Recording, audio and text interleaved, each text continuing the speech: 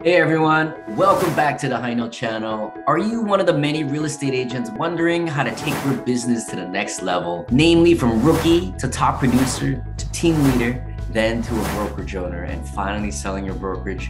Whatever stage you're at, this is the place for you as we regularly deliver great tips and content on how to get you to the next stage of your career, whatever stage that is. We provide this information for free. And I'm just walking you guys through my personal journey as a rookie agent to the #2 condo agent in San Francisco, to a team leader and eventually owner of Climb Real Estate, which we led to an acquisition by Realogy. Today, I'm founder and CEO of HighNote, the latest and greatest sales platform for the real estate industry. All I ask in return is that if you get anything out of this, do me a favor and you hit that like button. And if you want to keep getting tips and regular content, hit the subscribe button as well. It's very helpful for our channel. Drop a comment below and let me know what other questions we can answer for you. We always appreciate the feedback. Thanks a lot. Thanks for watching, and we hope you get a lot out of this. Now, there's some things that everybody should be. So there's some free tools out there that I recommend, right? Mm-hmm. So there's a free tool called vidIQ. This isn't sponsored by them. Patrick, I think, uses a different product, right? But there's you can TubeBuddy, vidIQ. They're the two ones in the industry. What is the other one? TubeBuddy. TubeBuddy, right? And I thought that this was a really cool tool because it shows like the competition. It shows other people in the area, what you're doing right, what you're doing wrong. Correct. I think the other thing to keep in mind are your titles and your thumbnails, right? So thumbnails don't need to be professional. Quite frankly, it should be like what's going on with the market, right? And the rain's falling and, you know, like the president and whatever's behind you, whatever, right? Like those thumbnails do draw attention to it. And after watching Mr. Beast talk about what he does, it was very, very obvious why those thumbnails are so important. Correct. And then last but not least is a call to action. I see a lot of people that do not do this.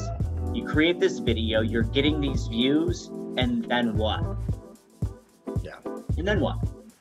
Every video you can drop a link below, right? So Patrick and I were talking about this in Dallas a couple weeks ago.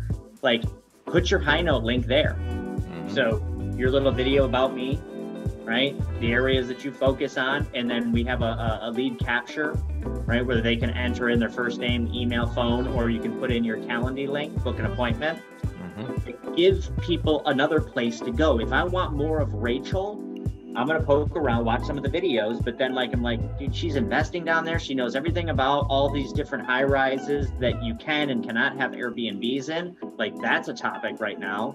The 37 things that everybody needs to know about investing in Gainesville or doing an Airbnb in Gainesville. You will outrank everybody, mm-hmm. right? So right. Those are some things that Patrick has taught me and I've learned on my own, but those are some things I definitely want to keep in mind. I think just to nail that point home, because Randy is a technology guy. I've learned to embrace technology. But what I think all of us need to do is whenever you go to a new platform, I don't care if it was TikTok or if it was Instagram Reels, and then it was Facebook, then Facebook groups, and then it's, Pinterest or it's YouTube. You have to kind of go learn a little bit about how they want you to deliver the content on their platform. Like, what are their rules and what are their best practices?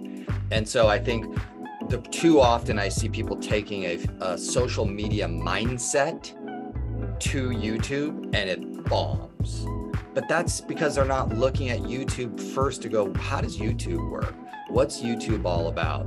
What are these people there to do? How do they present their content? How does the thumbnail get presented? How's the title structure?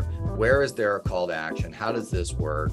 And so everybody, you just have to, if you embrace a new platform, even with HighNote, it's like, okay, you got to get into the resource. I got to learn how HighNote wants me to present my content. And they presented that, the big banner, and there's some data, there's a thumbnail, and there's some title, and there's some description, which I got to kind of learn how HighNote wants me to present my content onto this platform. And so that's just part of, for all of us, you know, kind of in 2022, we have to be better at studying the platform first so that we can map what we want onto it. And then of course, there's what your customer expects. So what a customer expects on YouTube is very different than what they would expect in an Instagram Reel, which is very different than they would expect on Pinterest or on LinkedIn and or on, you know, whatever. So being mindful of that. And then you can now go, okay, I know what the platform wants. I know what the customers expect. I know what I want.